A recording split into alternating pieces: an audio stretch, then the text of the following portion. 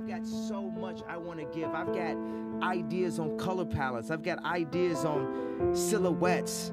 And I've got a million people telling me why I can't do it. You know, that I'm not a real designer, I'm not this. I'm not a real rapper either. I'm not a real musician either. Like, I don't know how to play the piano. Like, I'm an artist. I went to art college.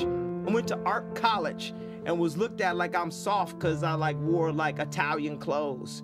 You know what I'm saying? When I'm rapping in front of camera and my pants is tight. Trying to spit a verse for Cam. You know, so that's the same when I'm sitting there, you know, like sitting there at a fashion show.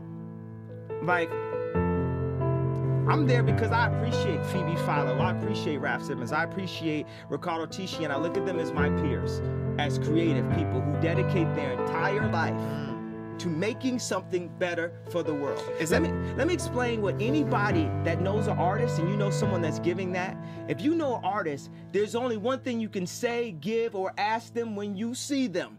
There are two words: thank you. There's no, why did you do this? Yo, I want that. What's up? No, we dedicate our entire life to making our current time and civilization better, to adding something to the culture. And there is only two words that you can say: thank you.